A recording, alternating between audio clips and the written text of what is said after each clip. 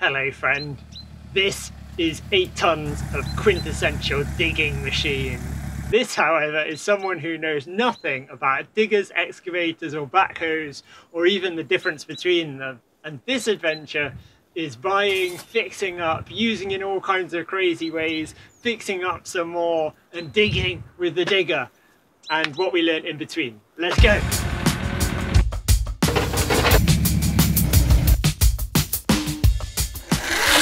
Imagine it, if you will. You've been biding your time, researching for years, and then the day finally arrives. Let me introduce Barry. He sells farm machinery and other stuff, and he's just made the biggest delivery I've ever received. Oh, can't remember quite how you started. Okay, before we go on to further misadventures with the digger, let me back up a bit and explain how we got to this point. I don't exactly know how or when the idea for this madness first started, but I do remember first daring to utter it when we were out walking one day, and Sam was like, "I think that's a great idea." And so began several years of what's become known as digger dithering and digger spotting. In this time, we considered ones that were too expensive, too small and too expensive, and too old. We will dive deeper into what to look for in used machinery like this and how we eventually settled on this most iconic, majestic model of JCB, the 3CX. But for now, let's go to Digger Power Part 1 and look at how you persuade yourself to buy something like this, or what's the purpose of it.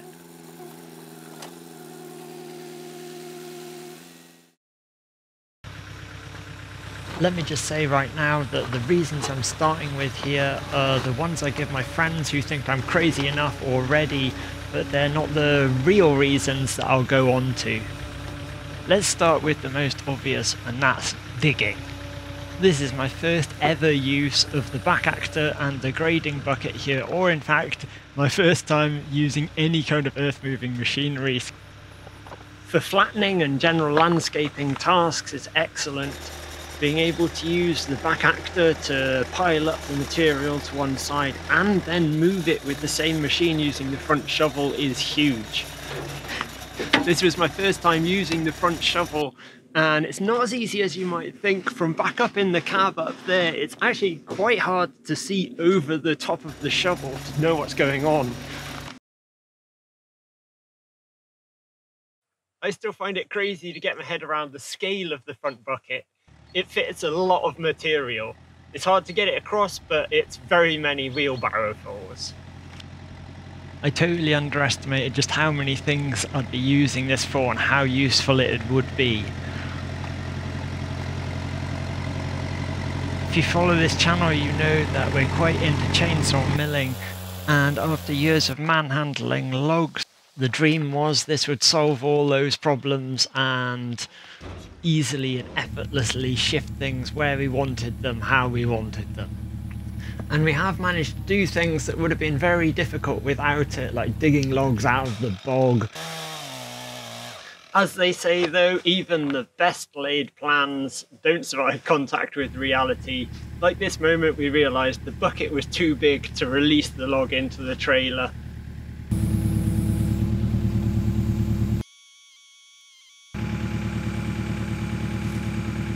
Harnessing the power of hydraulics is just amazing.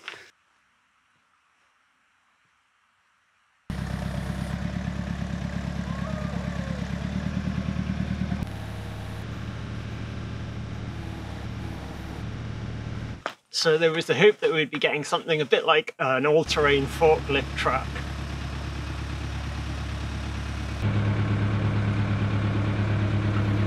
So many obstacles. But also be able to do those tasks you'd associate with a mini digger, like trenching, flattening, grading, just plain digging. All things that could feed into our long-term dream of one day making our own house, while also being handy round my parents' small holding.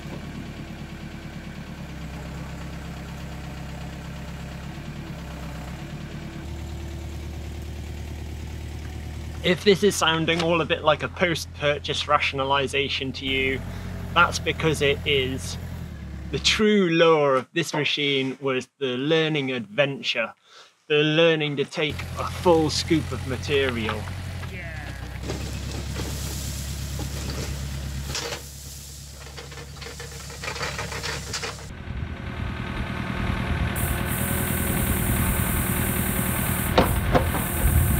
Figuring out just how high the front loader goes by crashing it into trees. Working out many different methods for grading and flattening ground with the back actor and with the 4-in-1 bucket at the front. Feeling out the ways to lift and grip things with the back actor. And of course ways not to lift things.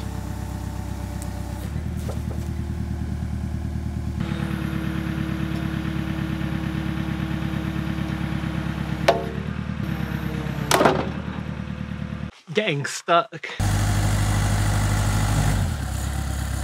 Getting stuck again. Getting embarrassing lessons from our neighbours and learning to get unstuck.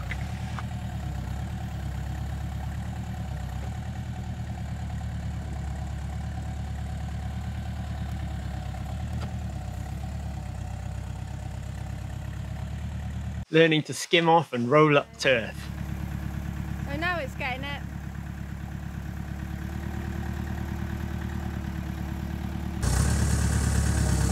As well as the learning to drive adventure, I'll admit I was hooked by the mechanical intrigue of it all. In somewhat typical fashion, my favourite way to get a handle on hydraulics and mechanisms of all this kind is just to leap into some projects that deal with it. This is leading us seamlessly on to Digger Power Part 2, the joys and woes of fixer-uppery.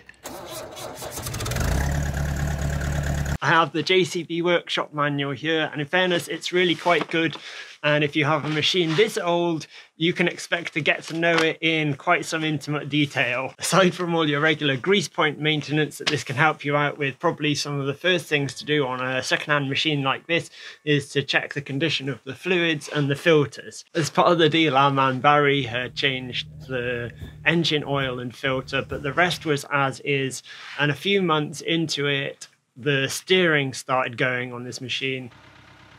It wasn't a terrible surprise, as the chrome surface of the ramrod of the steering cylinder was pitted and damaged, and that quickly tears up the seals.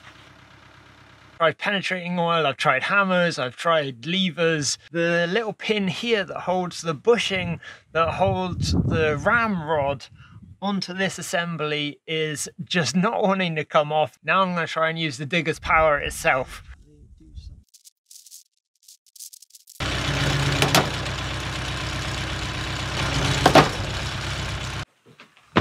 Okay, that's impressive. I'm a bit surprised. Various combos of fire, penetrating oil, levers, sledgehammers, and even 3 strands of steel rope later, we were finally rewarded with this method of drilling and tapping the pin and then kind of using a nut to push it out. Well, after that little saga, the cap of the cylinder was relatively easy. Once, of course, we worked out it was affixed with that wire and not at all threaded. Loctite down here, so I'm just trying to melt that. One cool thing about the 3CX is that in general, in Britain at least, it's quite easy to get hold of spares. Although one company did send us the wrong ramrod 3 times in a row. True to form, no part of this steering cylinder was super enthusiastic to be removed from the digger. Yes.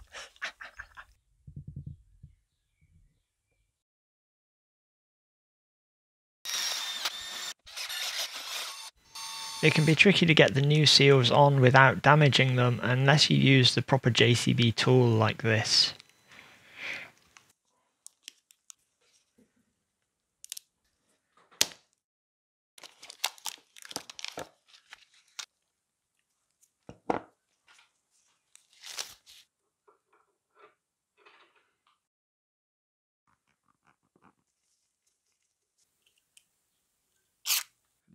See that little hole?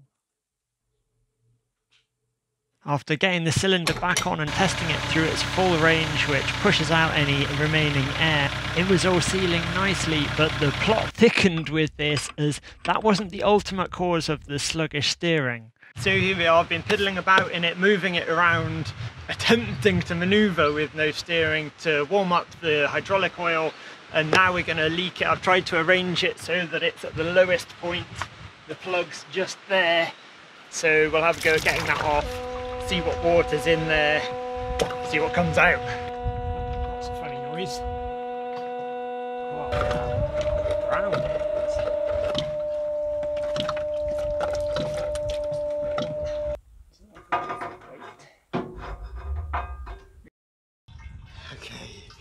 Yep, that's quite bad. This is the pickup filter that takes hydraulic oil from the tank to the steering pump. We now know that if the steering starts getting sluggish, it's a possible first warning that all is not well with the hydraulic oil. The main pump that drives the rest of the hydraulics on the digger doesn't have a pickup filter. Instead, the main filter's on the return line of the hydraulics. In our case, the filter was so badly blocked it had split, even though there is a spring relief valve mechanism built into it. Either way, we were blissfully ignorant until the steering went, so that was probably a blessing in disguise. And on the plus side, while the filter won't have been doing its job, this magnetic pickup, I guess, filter was still operating, which is good.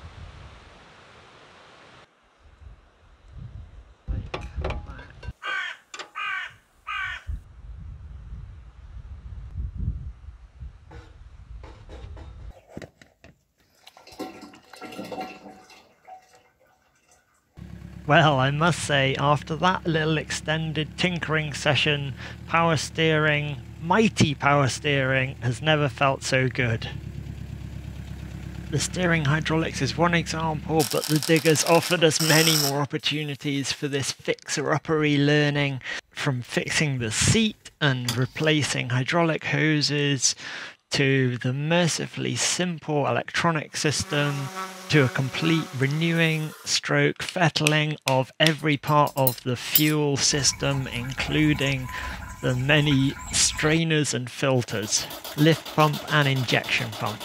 In fact, here's Sam when we finally cracked that nut. Let's incorporate some of these learnings as we plough on irresistibly into Digger Power Part 3, How to Buy a Digger. Awesome good tests you can do to make sure you're not buying a piece of crap, even when you don't know anything about diggers.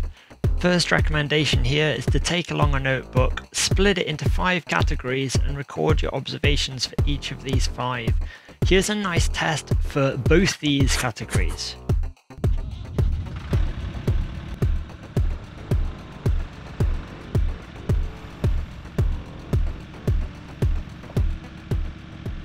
With the back actor extended out all the way like this, you can get a good sense for how much play there is in the various joints just by doing this sort of thing. As a bonus now, with it fully extended, you can see if that space diminishes with the engine off just sitting there, and if it does, that's a good indication there's some leaks in either the spool blocks or some of the cylinders. None of that on its own is a showstopper, but it's definitely nice to know about. Along with that nice test for the hydraulics, you're going to want to move the cylinders through their full range and check out the chrome for any dinks or scrapes like this has. It's quite common to have them on the cylinder that controls the front bucket. As you saw earlier, we had some on our steering cylinder as well. Here's another classic test. There's 2 versions of it, one subtle, one extreme, where you're pushing the digger all the way into the air. If all is well with the hydraulics, the back actor should find this no problem. It is best, and especially if you have no idea how to control the digger like I didn't, to get the seller to man the controls while you examine these points really carefully. While we're talking hydraulics, these machines tend to have what's known as 2-wire hoses. That's because they have 2 layers of braided steel reinforcing. If you can see the outer wire, they probably need replacing. If you can see the inner wire like this, they certainly do. Individually, they're not too costly or difficult to replace, but if they all need doing, that's going to get expensive. One last word on hydraulics. Get the seller to demonstrate the hydro clamps working. The little donut-shaped hydraulic cylinders lock the kingpin to the main frame of the digger or release it so that you can slide the whole assembly from side to side.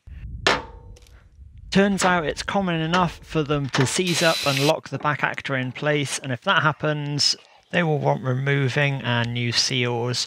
The job's not too expensive or difficult, but it does take time to get the cylinders cleaned up and a very big spanner to get them off. It's not perfect, but I think it'll have to do. The rubber seal is quite compliant and it's got multi-layers, so I think it'll be okay.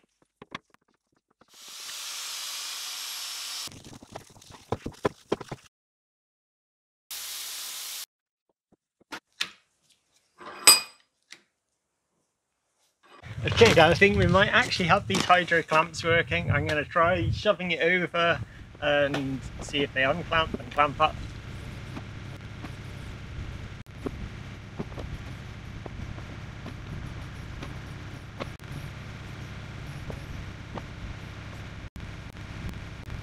As we're doing things out of order here, let's move on to the transmission. Simple way to get going with this is just to drive it around and move through all the gears. Ideally, it will go up a hill in second and push something with the front shovel in first without too much grumbling from the engine, stalling, or any crazy clunking coming from the transmission. As you saw, if you live in a climate like Wales, the four-wheel drive is essential. A nice way to test this is to jack it up on the stabilizers and front bucket so the wheels can turn freely. Get the seller to change from four-wheel drive to two-wheel drive and observe from the outside. This is also a great place to test out the rear differential by using the independent brakes. It is a very good sign if you can do this test in all four gears in both forwards and reverse without the differential making an almighty rumbling. As an aside, if you're having traction problems, this is a way to clear the mud from the tyres. Let's move swiftly on to the engine. We'll have put the engine through its paces already with the tests you've done, but here's a few specific extras. First thing to do before a good nose around in the engine is to put the safety strut down. This avoids any potential front loader crushage. A lot of this is about just looking for obvious faults like leaks. How do the filters look? Have they been changed in the last century? Dip the oil, check what that's like, check the water. Ideally, we want to see the engine start from cold. So if you tell your seller that and you arrive and it's been pre-warmed up, you can justifiably be a little bit suspicious. Get your light out, get down, have a good look underneath for any puddles, see what you find. If it's a machine as old as this, you can expect a little bit of black smoke when you rev the engine, but nothing major at all when it's just at idle. Let's look at the fifth category, the cab and the body. This is basically everything else, rust and bent out of shape bits. Have a good look and see what you think. Is the rust just surface or does it go deeper? With things like the back actor, it's very common for the paint to get scratched off, but the actual material is so beefy, it's just fine. If you've never checked on the price of tyres this big, then you might be surprised. They're quite expensive. It's definitely worth factoring it in, considering the wear level of the tyres, or for that matter, tracks on a mini digger too. Is all the glass intact and how much moss is on there? Do you need to replace the seat straight away? How many buckets come with it? What are they and how much dentistry do they need? If you find a machine that does well in all 5 of those categories, you're probably looking at a machine a bit newer than this and probably a bit more expensive. For reference, after some back and forthing and bartering, this was £6,500. For the UK and the sheer power and functionality you get for the amazing education in how this thing works, I'm quite happy. Take that with a pinch of salt. As you know, I didn't know what I was doing to begin with, and I'm certainly no machinery dealer.